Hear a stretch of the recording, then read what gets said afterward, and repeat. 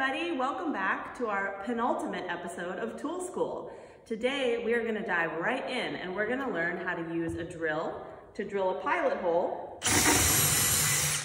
and an impact driver to put in our screw. And by the end of our episode today, our box is going to be assembled. So let's get started by just looking at these two tools, because these two tools look kind of similar, like they could be cousins, but they have very different purposes. So this is a drill. This probably looks familiar to you. You may have a drill at your house. This is an impact driver, which looks similar. It's a little bit rarer. You may not have this tool. You may never have seen this tool ever, but they work best together. So a drill, its primary purpose is to drill holes. And so that's why you see I drilled my pilot hole. I have a drill bit in my drill. An impact driver is optimized for driving screws. That's easy to remember because it's called a driver, like a screwdriver, so it's meant for putting in screws.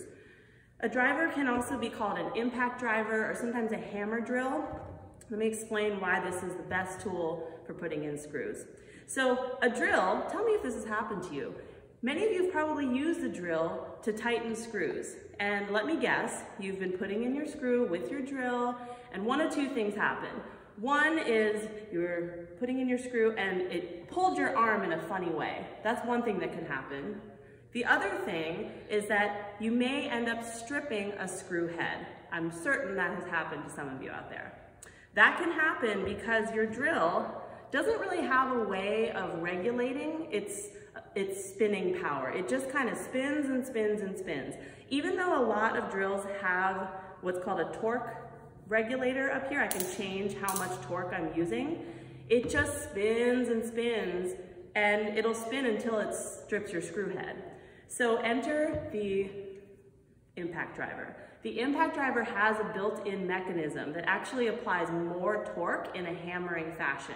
So instead of just spinning, it applies a sort of incremental force on your screw head.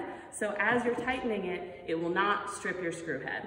It's great. It also makes a sound when I'm sure you heard it the first time, you'll hear it again. It sounds like a very loud woodpecker. So you can actually hear the sound of the hammer as you're doing it. Okay, so if you do not have a driver at home, you can use your drill to put in screws. I just want to advise you against it, and if you can invest in both of these tools, they really do work best together.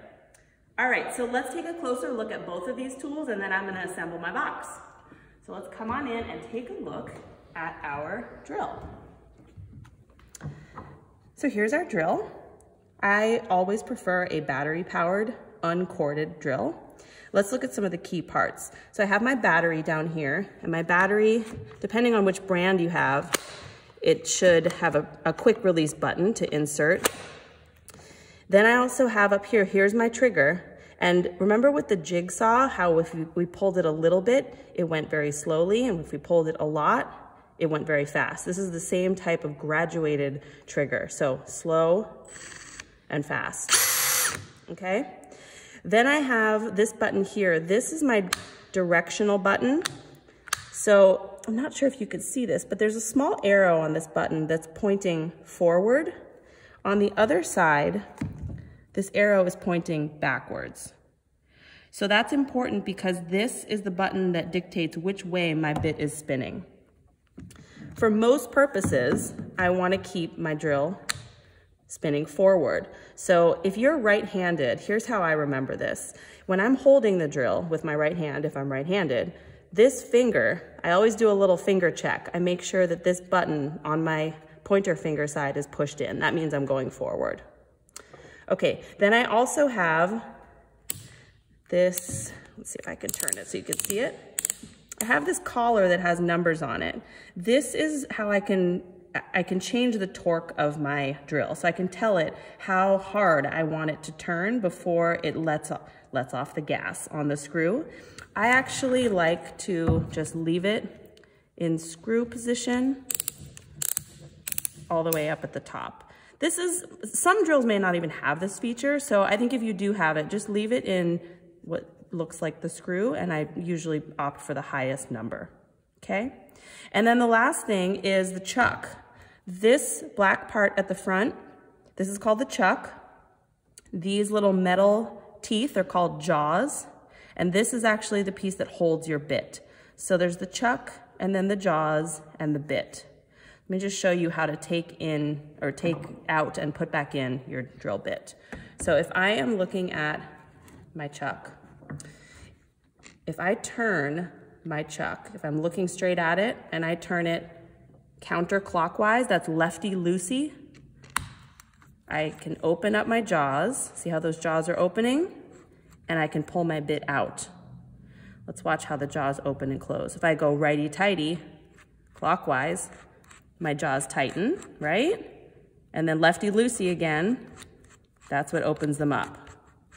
So I'm gonna put the same bit back in, center it right in the middle, and I'm gonna turn clockwise, righty-tighty, and tighten it down until it's nice and snug around my bit, okay?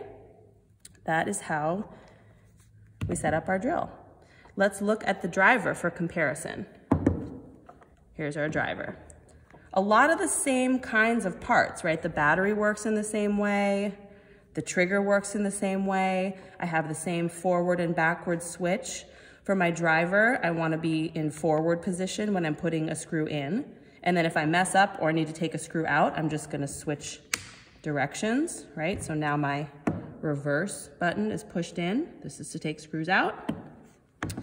What do you notice that's different about the chuck area? This is a different mechanism to hold the bit.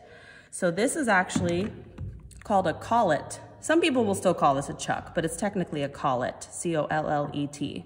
And this is a different way of holding the bit. So this is much simpler actually to take out and put in your bits. The collet works like this. If I pull my collet outward, I can now put my bit in and out. So to put it back in, I pull my collet out,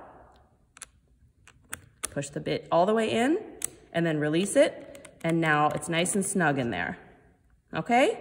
Everything else is pretty much the same. Really quick thing about this bit. So most driver bits have this hexagonal stubby end. This type of bit is also the type of bit that you may need to put in your drill if you only have a drill, okay?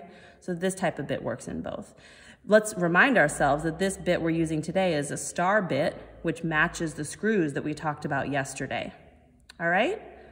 Great. Let's get set up to make our box, to actually do the assembly. I have both my bits in, and I'm ready to go. Okay? What do we need to do before we do anything? Safety check. So I have my hair tied back, I have my safety glasses, I don't have anything dangly, I have my sleeves pushed up, nothing baggy or loose, and I got closed-toed shoes and pants. Check, check, check, check, check. Great. So let's get set up to assemble our box. Feels like it's been forever. Here we go. Here's our pieces that we've cut and sanded. Let's just remind ourselves how this is being put together. I'm gonna take these side pieces and I'm gonna make two L shapes like this. One that's gonna go here and one that's gonna go here. That one's actually already clamped to my table. Two L's, then I'm gonna put those L's together. Then I'm gonna attach that whole frame to my bottom piece. That's the order of operations that I'm gonna use. So let's get set up to do just that. I have one of my L's set up here already, clamped to the table. And when I put in that first screw at the beginning of the video, my work is actually done. So I'm gonna take this out so you can see it. So here's my first L that I've already assembled, okay? Let's set up the second L so we can do the same thing. I have two side pieces. I'm gonna use my vise on my table to set one piece flush with the top of the table, then my other piece set right here on top. And I'm just gonna clamp the top piece. This is a little bit like a puzzle. You're gonna have to find a way that works for you in your home setup. Maybe you have a table like this, more likely you just have a flat, maybe your dining room table, but do find a way to clamp it so everything is nice and secure. All right, so now we're ready to use our drill and driver. Quick thing about our drill. I mentioned that we're gonna drill a pilot hole first, right? Why do you think we need a hole? Why can't I just take my screw and put my screw right into this wood? There's a couple reasons. The primary reason is because I don't want the end of my wood to split. If I just put a screw straight into this wood, because it's so close to the end, it's likely to just split the end of my wood. The other reason is it's just harder. It's harder to start a screw into a blank piece of wood. It's much easier if I have a pilot hole, which is like a little tunnel, and then my screw knows exactly where to go. So my pilot hole bit, if we remember what we learned about screws, we looked at the shank size of the screw. That's the diameter of the central post. And I'm using a number 8 screw, which is 1 5/8 inches long. This is my screw. So I've chosen a bit where the diameter of my drill bit is just slightly smaller than the diameter of my shank. So this bit is actually 3/32 of an inch. I really like using 3/32 of an inch bit with a number 8 screw. Okay, so I am going to put 2 screws in each of these joints, and here's how I'm going to do that. When I am getting set up to use my drill, just like with the jigsaw, this is a 2-handed tool, okay? So I'm always gonna have my non-dominant hand on the back, my dominant hand on the trigger. I'm also checking to make sure that my bit is vertical. I can't be like this, I can't be like this. My pilot hole is so important because it's guiding where my screw is gonna go. So I need to do a good job of setting a good hole. Okay, so I'm nice and vertical. This is also a helpful step to have a partner for, to be looking at the other side and making sure it's vertical in both directions, okay? I'm gonna double check that my bit is nice and tight, okay? And then I'm gonna pull my trigger all the way, and I'm gonna go straight down and straight up in one motion with my forward button pushed in. So here we go. Down and up. And then I'm going to immediately put my screw in. I like to put my screw in immediately because if I do my second hole, who knows what could happen between this hole and this hole. Maybe something shifts and then nothing's lined up. So hole, screw. And same thing with the driver. I'm putting my left hand on the back and pushing. I'm gonna show you how to do that a little bit slower on the second screw. So pilot hole, vertical, all the way down, all the way up. With the driver, you saw me do this just now, but I like to set my screw sort of lightly in place. Make sure that your bit is locked into your screw. Non-dominant hand on top. And then I'm gonna start a little bit slowly just to get it locked in place, right? And then now I'm gonna push. And I'm gonna stop my screw right when the head is flush with the top of my wood. Ready? Hear that hammering mechanism. Voila, right? So easy. So here's my other L. Now I have 2 L's, and I'm gonna put them together. So you'll remember from many videos ago that we did something called pinwheeling, where we have each of our walls butting into the next. So if you can see the orientation here, each wall is butting into the next one, right? So this is my pinwheel pattern. So here's how I'm gonna set up to connect my 2 L's. I'm gonna find a position where everything is nice and lined up, and I'm gonna clamp this entire box to my table, like so. A little bit closer to the edge here. Okay, everything's lined up, and clamp. Okay, and then I'm gonna do the same thing with my drill and driver. Pilot hole number 1.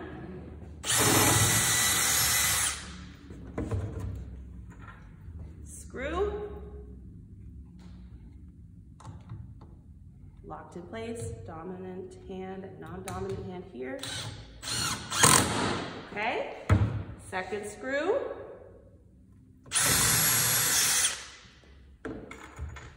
Should move my screws closer, they feel very far away.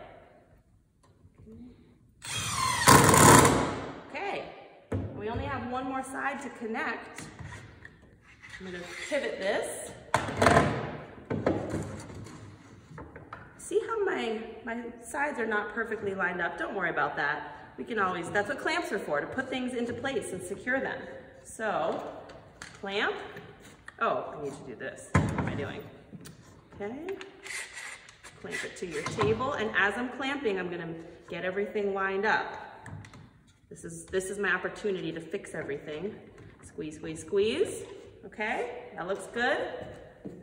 And here we go. Pilot hole 1. Screw number 1. Pilot hole 2. Screw number 2. I love doing this step with a partner because one person can be drill person and one person can be driver person, and you can tag team. But as per usual, I am partnerless. Okay, ta-da! So now all of our sides are assembled in that nice pinwheel pattern, and now all we have left to do is to attach this piece to the bottom. It's gonna go like this. Look at that, it's a perfect fit. It's like we know what we're doing and we measured and cut everything precisely. Ah! So now we are ready to attach this. We need to turn it upside down. And the same thing, I'm gonna clamp to the table. Everything's nice and lined up. And I like to put 2 screws on each edge. So 2, 2, 2, 2. Sorry, you're gonna have to watch me do all 8 of these, but I'll move as quickly and safely as I can. Okay, so everything's clamped. Let me grab some screws. And here we go. Go 1 here. You'll also notice that I'm not putting any screws too close to any edge. I like to be in a little bit from the edge. I don't want to hit any of these previous screws I've already put in. I also just like to avoid corners because that's an area that's prone to cracking. So I'm going to be about here. 1.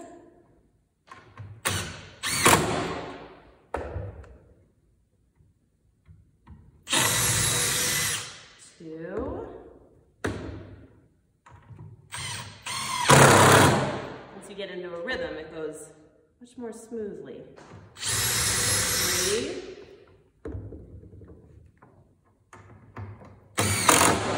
4. Now at this point, I know I said that you should put a pilot hole and then put a screw in, but now that everything is so stable, I actually can do the rest of my pilot holes, so that'll go a little faster. I'm gonna do that. I'm just gonna go all the way around with my drill. I'm gonna put a hole here, and here. Keep going.